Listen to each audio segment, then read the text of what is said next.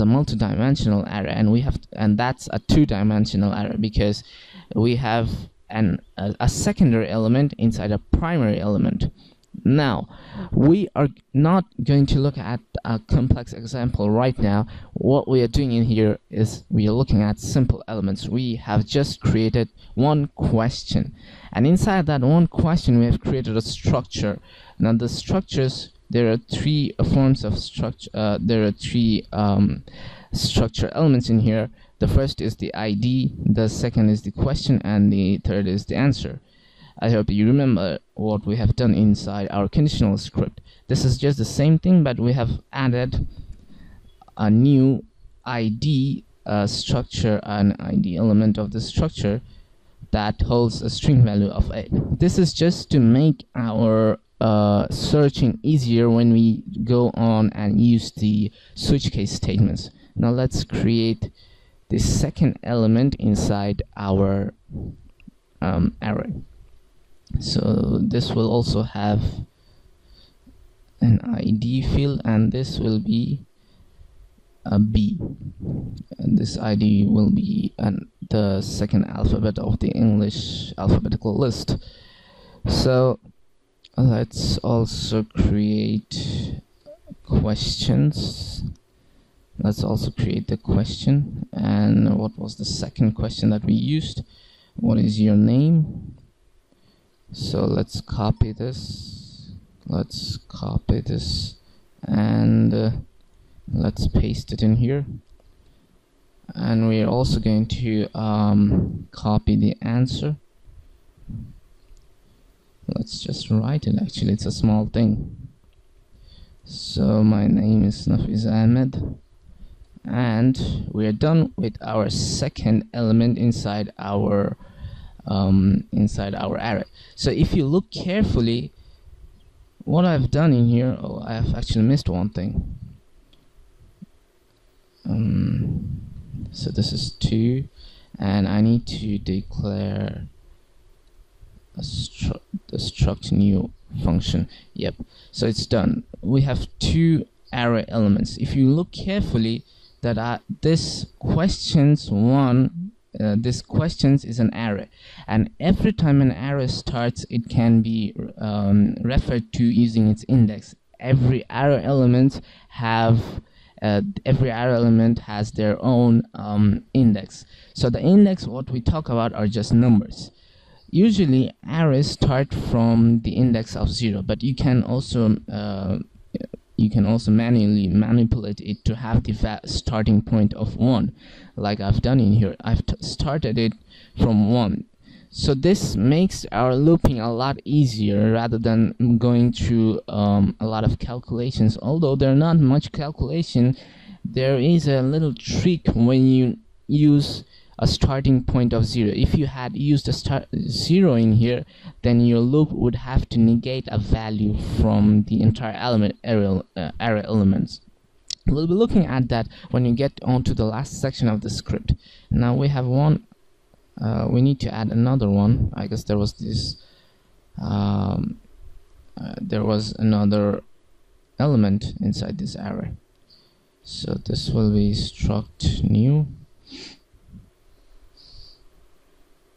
And let's also create an ID for this. So this will have the ID of C, and we're also going to add a third question.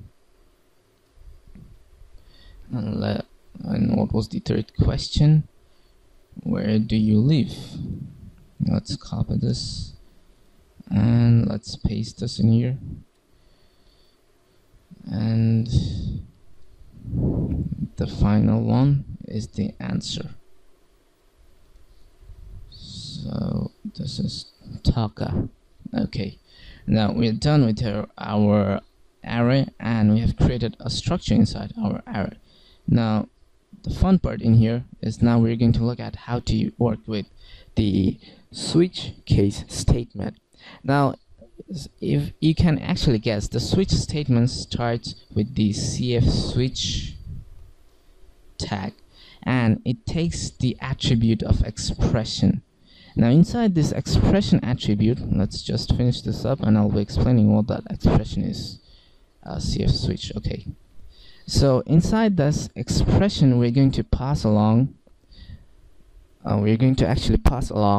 the parameter name that we created at the beginning of our script. So this is going to be the URL questions.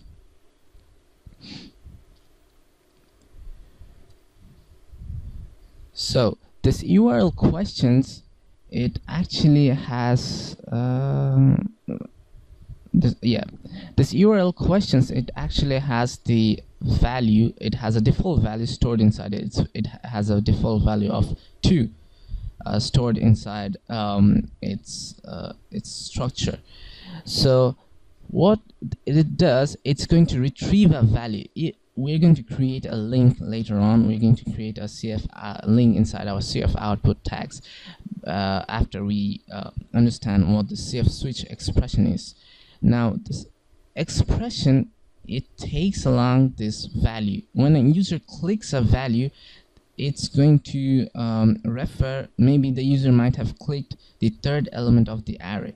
This 3 is going to get stored inside this questions array, and then it's going to store in get stored inside this URL structure. It's going to get stored inside this URL, and then what we get in here is this part URL questions is going to get replaced with the value of 3. Now when we talk about the value of 3, we are going to look at how to print out the question and the answer section when the third element is requested by the user. So for that, we need to have cfcase statements. It's really simple to create a cfcase statement. You just need to add cfcase, and we need to pass along the value. Now the cfcase statement also needs to be accompanied by the closing tag of cfcase, and in this part what we need to do is that we are going to pass along the value of maybe, because we are going to make the second element inside this array the default question answer that will be displayed on the browser. If the user does not request any question answer by themselves, we're going to show a default one. So for that default one, we don't need to pass along the cfcase. I'll be explaining this entire thing once I complete this. Don't worry about that. I'll explain everything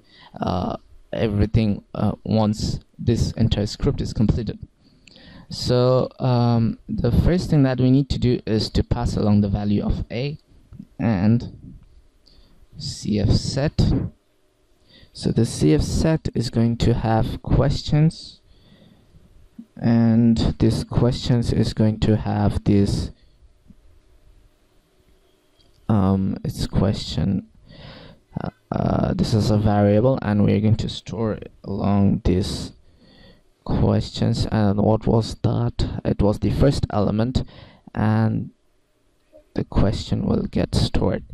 Okay, now the second thing is cfset. We're going to store the answer, and it's going to be the first element, and we're going to retrieve the answer from our first element. Okay, that's done. And let's also create the other case statement. So this is going to be C, and let's close this. We're going to